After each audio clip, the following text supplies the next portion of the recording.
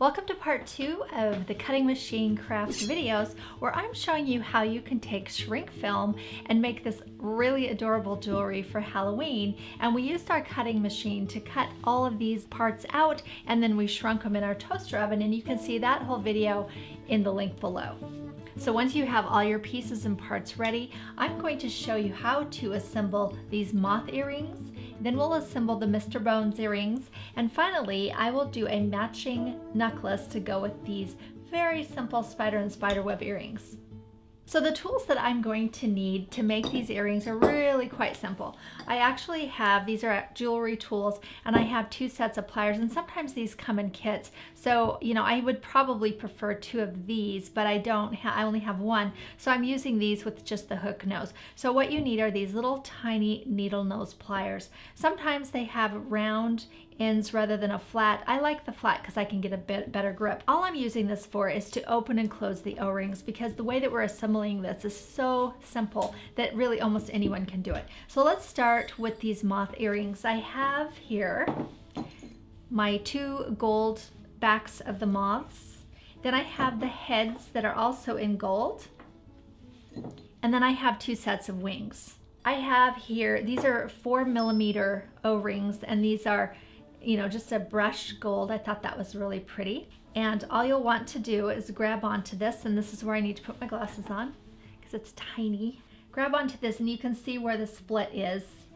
Use your other set of pliers and just gently pull them apart just to get enough gap.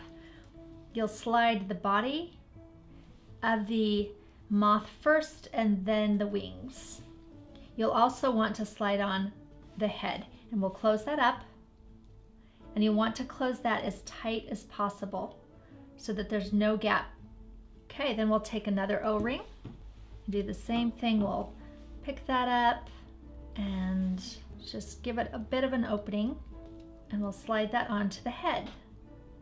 For these earrings, I'm actually going to use this really big hoop. This one, I use these kind of U-shaped hoops, and this one I'm going to use round ones. So I need this to be shut before I slide it on. So I'll go ahead and close that as tightly as possible, and then open this up and just slide that right onto the earring. So that was pretty simple, right?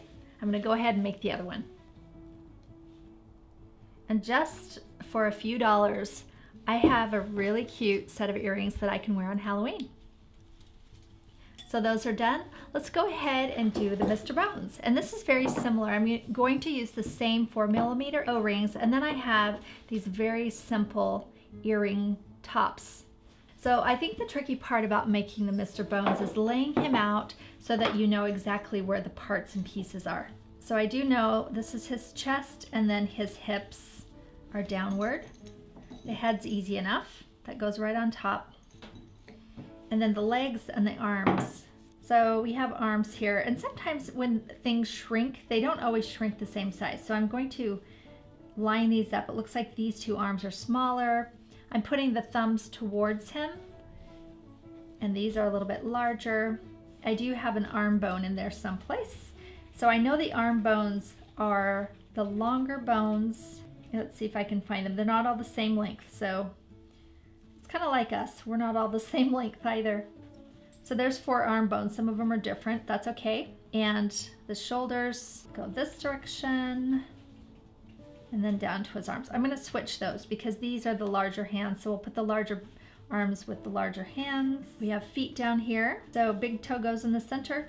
Then we have 4 different bones. The ones with the split are actually going towards his ankle. Let me move this down. So the ankle, and you can see how I'm laying it out so that the feet will fit right between. And then the ones without the split will go up towards the hips.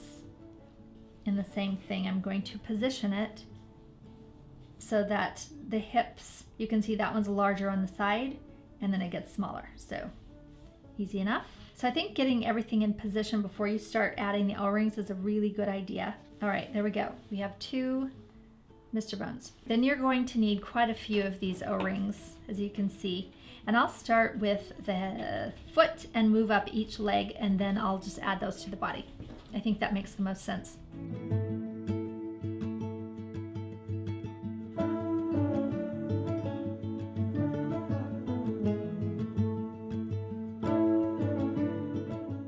have my bones assembled. One thing that I notice when I add the top earring part, the part that goes through your ear, it always works better if you put an O-ring first. So technically you could put the earring right through the top of the bone's head, but adding this O-ring really does make a difference. And then slide the earring on. And it doesn't really matter which way because they look the same on both sides. And then here is your finished earring. The last project are these spider web and spider earrings, and then I'm going to make a necklace to match. So I bought this silver chain here, and I want the necklace and the earrings to match. So I'm actually taking this one apart and redoing it so you can see me do that. The only extra thing that I'm going to need for tools is this wire cutter, because I will need to cut my chain. So I'm going to go ahead and cut it the same length as what we had before. And it's important that you make sure both earrings have the same length of chain. You can either count out the links or you can just measure it.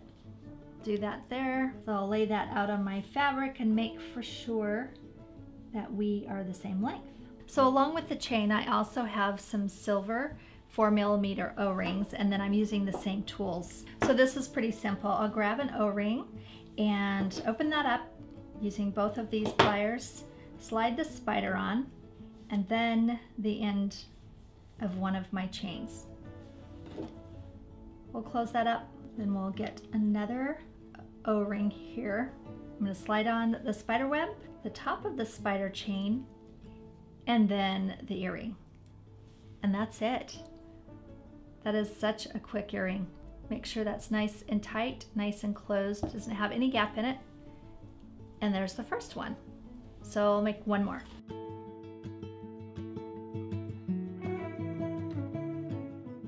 And there's your set of earrings.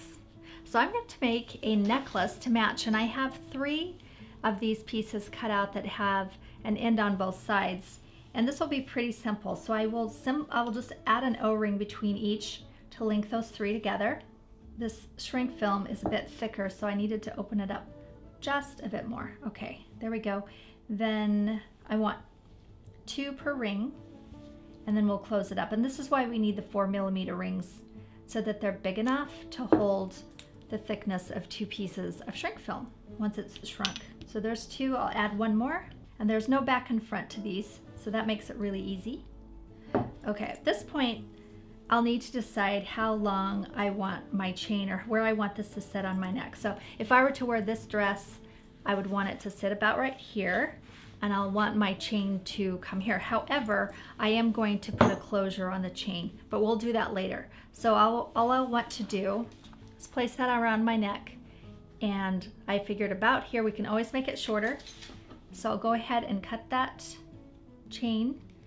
And again, don't worry about the closure yet. We will add that in, and we'll take a few links out so that we make up for adding that addition. If it's a longer necklace, you may not need to put a closure on your necklace. You can just slide it over your head, but this one's pretty short.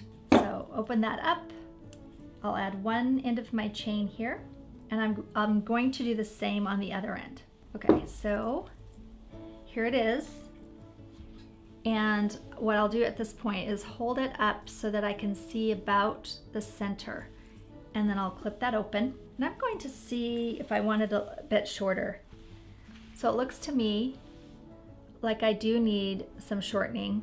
So I'm going to trim, I would say about 1 inch off of each side. I do have this lobster claw closure, and I'll put that on one side and then an O-ring on the other side. So I think I will make sure that they're both even, and go ahead and just clip those off. I'll take one of my O-rings and put it onto one side just by itself. This will be what the lobster claw will grab, and make sure that's nice and tight. Then one more O-ring to attach the lobster claw with the chain. This is so simple. I love making my own jewelry. I feel like I can have customized jewelry all year round. That's exactly my style. So, and even for Halloween, right? So there we have it. Here are the earrings to match. This will make a great costume I don't know about you guys, but that was so much fun to make, and there's just something about shrink film that takes me back to my childhood, and I think that's always a good thing for us to tap back in every once in a while. So go get your shrink film, get your little toaster oven. This is a fun thing to do with your kids or with your teens, and make yourself some Halloween jewelry. Make sure that when you make your jewelry from our designs that you use hashtag #MadeWithLeah on your socials so that we can follow along with your creative journey as well.